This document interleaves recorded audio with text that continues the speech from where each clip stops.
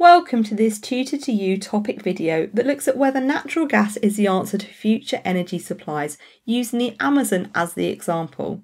This is part of Paper 2, Unit C, The Challenge of Resource Management. Natural gas accounts for about a quarter of global energy supplies.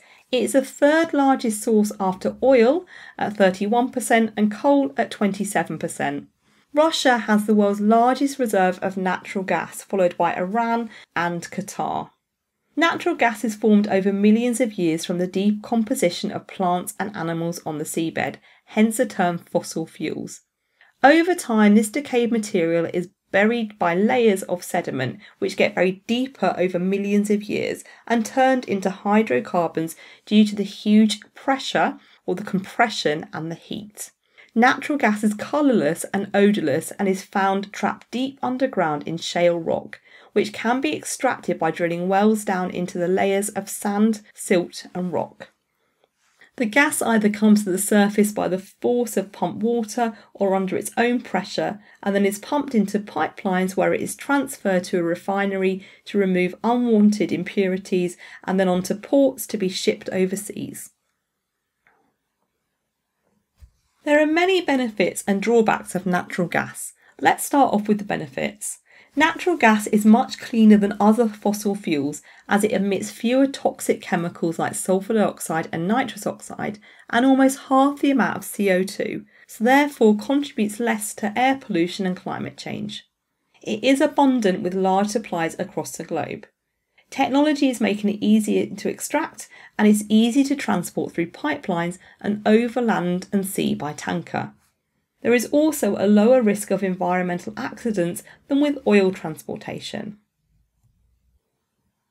However, there are lots of drawbacks. Fracking is used to extract natural gas, and you can see the process on the screen. This is where high pressure liquid made of water, sand and chemicals is used to fracture the rock where the gas is stored so it can be released. People in areas where fracking has been proposed are worried about the risks of earthquakes and contamination of underground water supplies. It is also a very expensive process. Fracking itself is expensive to do, but the infrastructure that supports natural gas extraction is very costly, particularly building and maintaining the pipelines.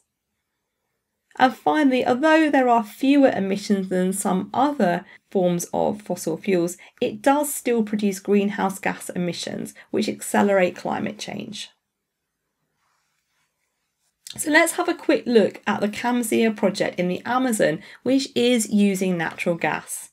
The CAMZIA project extracts natural gas from the Amazonian region of Peru, which is pictured on the screen, and it transports it through the Andes Mountains to the coast through a 340-mile-long pipeline.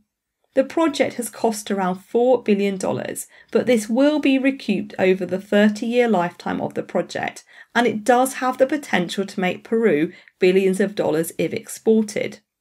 The project itself has boosted jobs and the local economy, and it has provided infrastructure improvements that benefit local people as well as increasing the productivity of farmland.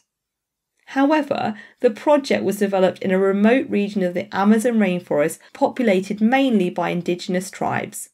The project has had a huge impact on their food and water supplies, as well as making them vulnerable to diseases that have been brought in by construction workers. Additionally, the environmental impacts have been significant.